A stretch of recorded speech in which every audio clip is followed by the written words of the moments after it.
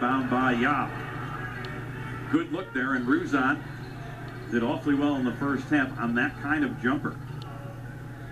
Yaw with it, spinning on the defender, takes it down low and a reach-in foul. We'll see if free throws are awarded here. The foul will go on Logan Paget. That is his second. I believe Nathan Farrell did say 2 shots, and he did. So Yaw will go to the line. There you see the spin, and Paget did get some basketball and some more wrist. So yeah, I think Yaw, he felt and saw the contact and thought, I might as well just go into the shooting motion and see if I can get a couple of free throws out of it, and he did. First one is on the money, 13 of the game for Yaw. He too has struggled from the stripe. He was 8 for his last 17 before that release. And we're again talking about a Niagara team that is what, 3rd best in free throw shooting in the MAC. So, you know, they need that to come around here. There you go, 2 for 2.